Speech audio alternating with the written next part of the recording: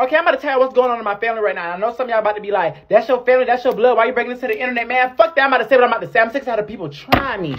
Okay, so I got an older sister, y'all. She's like 28 years old. I don't know why, but I feel like she low-key hates me. Like, I've never done nothing to this girl ever, y'all, but love her and take care of my nieces. I don't know what I've ever done for this bitch to act like I'm just a bitch in the streets, but let's get into it. Okay, so my mama got 5 kids, and every single one of us got different fathers.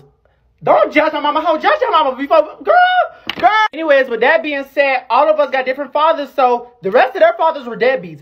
I don't like my father, but I'm going to give him his props. Like, he did his big one. Like, he was not no deadbeat. His side of the family is not no deadbeats. My grandma, his mama, everybody helped raise me. Aunties, all that. They always gifted me phones, clothes, shoes, all that. Mind y'all, the rest of my siblings' fathers are deadbeats. So they kept seeing me growing up with this, that, and the third, and they don't have it. So it starts to turn into hate. It turns into envy. It turns into jealousy amongst siblings. Blood.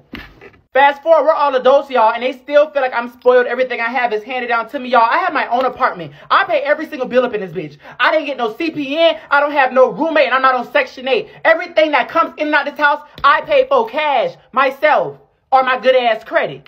Okay, so anyways, my mama, she gifted me a couch for my little move-in, you know, for a little congratulations for moving in your own apartment type shit. So, I don't know why my siblings felt so fucking mad when she did that, but it was conversations on the phone. It was, oh, you giving her this, you giving her, but you'll never give me this, you'll never give me this. Why is it always an issue when our mother gives her other child something? When y'all bitches be getting stuff, it's quiet, it's mute, because I don't give a fuck. But why when she gives me something, you always like, shut the fuck up. And it's like my sister, she will hang around bitches that don't like me. She will hang around people that want to fight me. She will hang around people that I do not like. I don't know no other siblings that do that but her. It's weird. She loves her friends more than she loves her family, y'all. This is some real shit. She will fight for her friends before she fight for her family. People that been there when she was at rock bottom. People that, ooh, girl, I didn't, ooh, woo. And it's like, I'm done. Like, I'm done trying to force a relationship with my siblings. I'm done. Y'all hate me. I don't know. Well, I know why. But y'all hate me for some shit that I couldn't even help.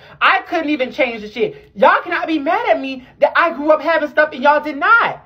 Y'all cannot be mad at that. But at the end of the day, I'm not about to force no relationship. A bitch not about to play in my face. And then she had the audacity to argue on the phone with my mama. Because one thing about my mama, she gonna protect her kid. One thing about my, she gonna defend her kid. She'll knock you butt by her kids. Yeah, Miss Nika, girl, that's my mom. Yeah, period. So she on the phone arguing with my mama. She calling me all type of, she calling me a boy, saying this, that, and the third. But mind y'all, every time I'm around my sister, it's nothing but love. It be no pressure, no animosity, no none of that. I be hearing about what she be saying. My mama be telling me. You wouldn't even press the issue with me for real. You pressing the issue with my mama. Like, girl, what the fuck is it giving?